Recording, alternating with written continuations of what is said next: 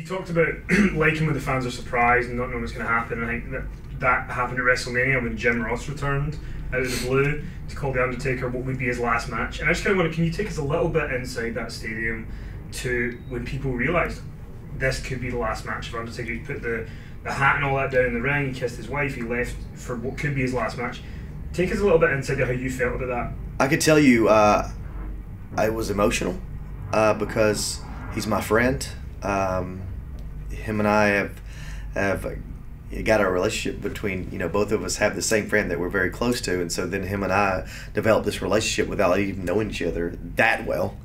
But it was heartbreaking a little bit because this is the guy that's been here for so long and has shaped the WWE into what it is now.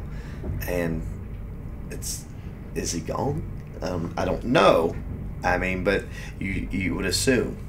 I think there were some tears, from the fans that probably, they think they may have seen the last of the Undertaker.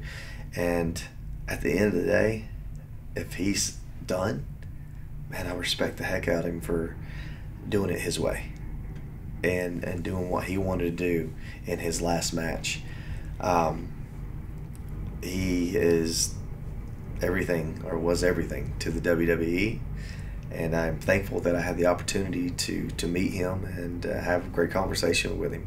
He's a great guy, and if he's gone, that was the last one, then he will be missed.